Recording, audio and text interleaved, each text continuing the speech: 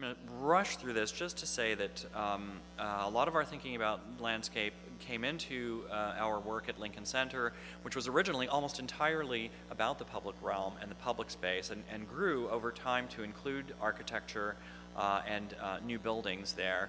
These are the different projects. These are all the people involved in the project. It was pretty complex. We're almost finished. It was 7 years in the making. Yeah, seven years in the making. You lose track of time. We were having so much fun. Anyway, this is the old bridge on 65th Street. Horrific, anti-city, was the first thing to go.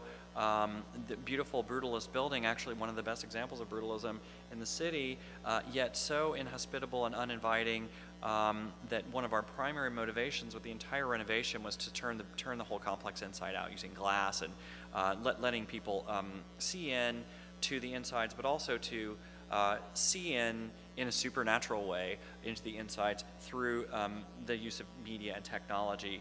This is the addition to the Juilliard School that we completed, plus the new lobby for Alice Tully Hall. It's the first time that part of the innards of Lincoln Center were ever exposed to the city, and it's also the first time that the Juilliard School had any parts, any of its activities revealed. Sort of like, you know, it's such a sacred institution and sort of turned in on itself like a monastery that this was about turning its program inside out and showing it off and giving a little bit of it back to New York. This is Tully Plaza, which flows seamlessly from outside to in, same stone, same levels. The elevation was fixed, so we couldn't change it. Then a new bar and cafe that we suggested to Lincoln Center, they thought was a great idea. And then the hall itself was renovated entirely, though the shape of the hall was maintained. The finish and all of the sculpting was based on acoustics and making the whole sound better. You know, this is just random assortment of some of the things we've done up there. This is the new entrance to Juilliard, also kind of landscape of sorts that can be inhabited. Juilliard's entrance had been on the ground floor, or had been planned for the ground floor before the Milstein Bridge went in. So we were sort of bringing back an original feature.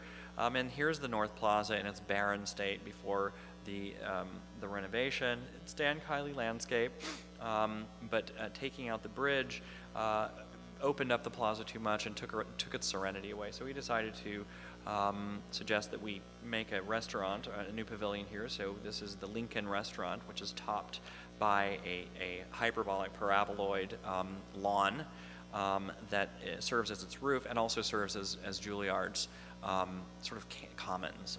This is sort of giving something of this space back to the public and back to the Juilliard kids.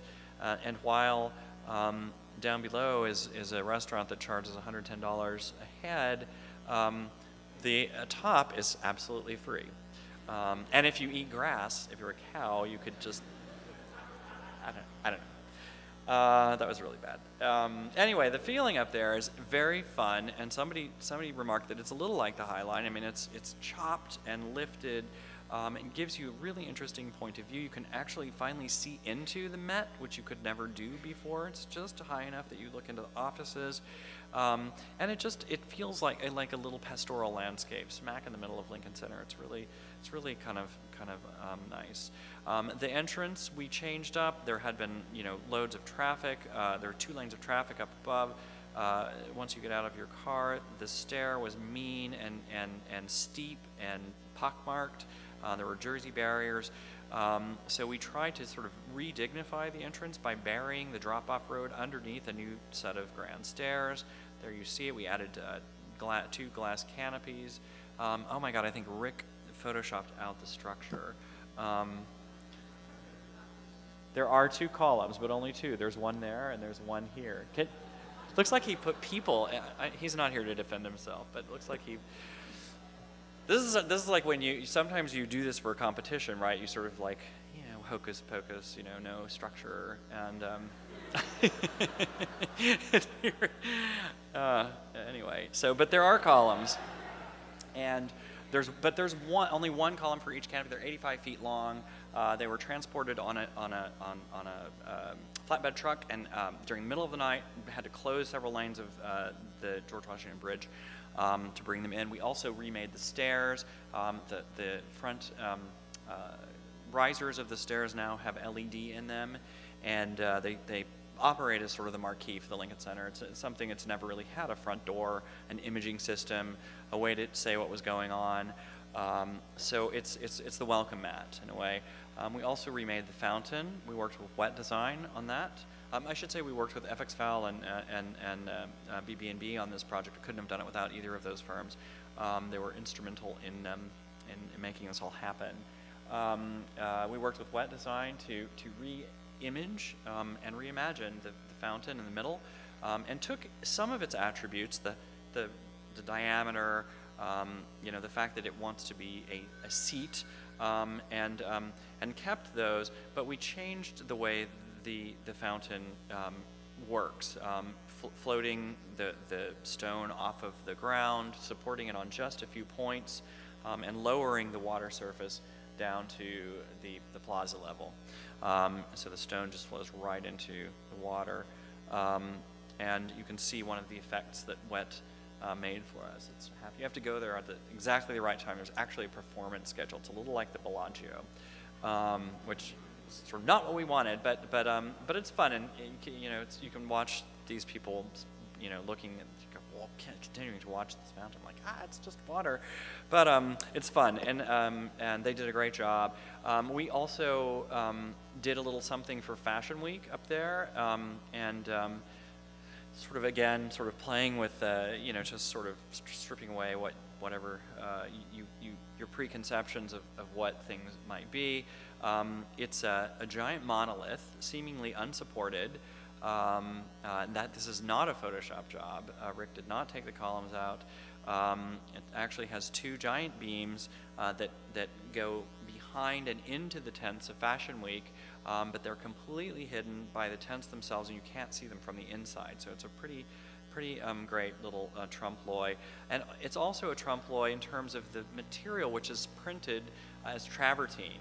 So it appears to be, look, Ma, no hands, I'm a travertine block, until you get right up close to it and you see that the material actually comes down and is stretched around this mannequin, and in fact is all fabric, and printed on the fabric is the pattern of travertine that was sampled from Lincoln Center, from the Juilliard building, in a non-repeated.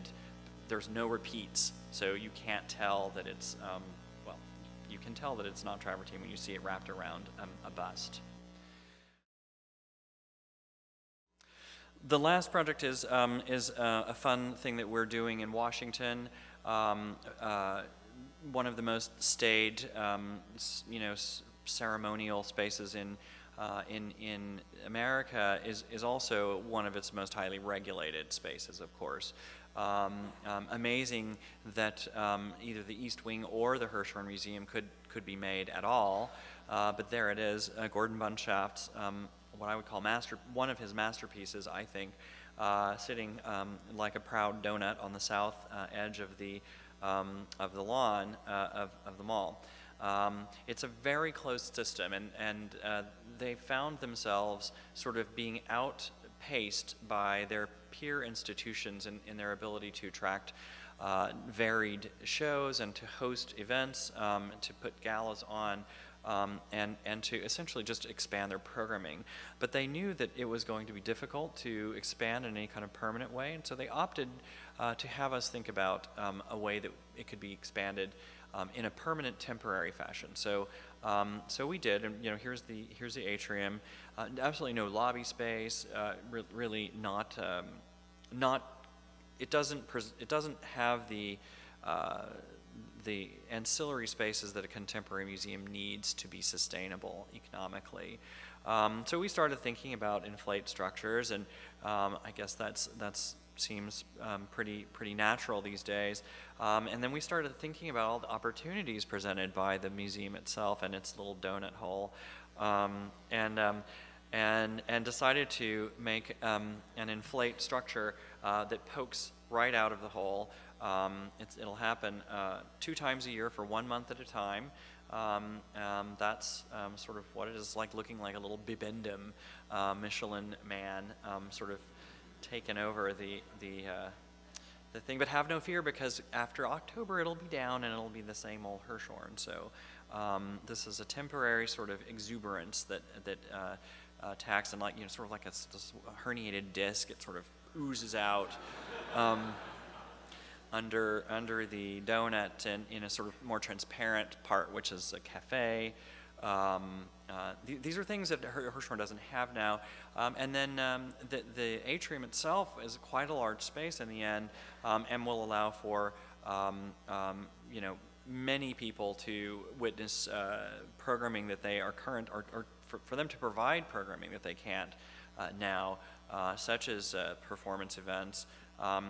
Change the appearance of from the galleries into the atrium, which is kind of a fun thing. So it's really celebratory and theatrical. You know, could be used for showing movies, or for even site-specific works of art. We made this little model, and there it is. And I think that's all I have for you tonight. Thank you.